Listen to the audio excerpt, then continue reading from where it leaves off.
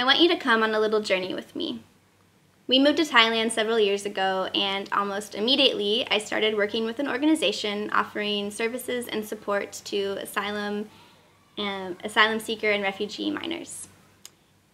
It was a new initiative, so there were lots of nuts and bolts to figure out and a backlog of nearly 100 children and teenagers who needed support. I was most definitely in over my head, and in those beginning months there were many moments that made me feel teary, overwhelmed, emotional, and hopeless. On our very first big meeting day, we asked everyone to gather all together. We hoped to play some games, offer a much-needed workshop, and attempt to foster community somehow. I still remember the girls all crowded together in one side of the room in their brightly colored dresses, gossiping and giggling, and the boys slowly coming in, slouching in the corner on the other side of the room. None of us, myself included, knew quite what to expect. And on that first day, a thin, smiley young man stood up and began singing his country's national anthem. I tried to remember how it came about, but there's only this most beautiful moment, and beautiful and sacred moment, etched into my poetic memory.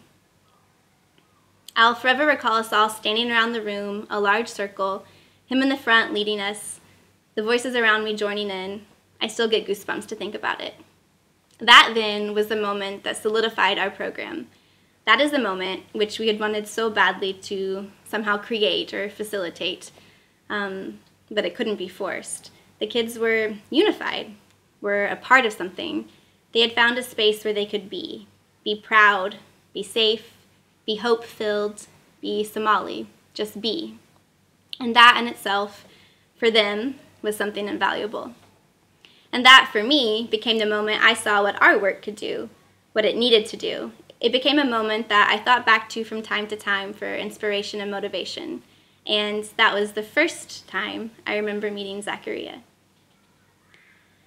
In this line of work, you aren't really supposed to have favorites, and I always say, oh, so-and-so is a favorite, or this person I really love. But the honest truth is, I loved all my clients, and they were all my favorites for reasons as diverse as they are. One client was known for long, eloquent speeches, which used to make me roll my eyes and look at my watch, but over time I came to expect her soliloquies and would be sad if they weren't present. One client never smiled, no, never a smile at me, but behind his sour face is the sweetest soul. So when I caught a glimpse of his smile every 100 days or so, it made all of our surly exchanges worth it. And so on and so on. I have a story for every kid. Perhaps one day I'll tell it. But Zachariah, Zachy, he was a favorite from the first moment he stood and bravely sang. He wasn't assigned to be my client, but he continued to impress me over the months at our group meetings. Always smiling, pleasant, friendly, the first to offer help to me and my coworkers and his peers, quick to serve others, cleaning up trash, setting up tables, the last to take a meal, participatory in discussion, an active listener. These behaviors were not customary for all of his peers, so these actions made him stand out immediately. I credit the success of many of our early group gatherings to Zachariah. He's a leader. His willingness to engage and honestly discuss different issues allowed our program to succeed and encouraged his peers to participate as well. Over the next few days, I'm going to tell you a little more about Zachariah's story. It's hard to know how much to tell you. I want all of you to see what I see when I look at him, but I also need to respect his story and his privacy.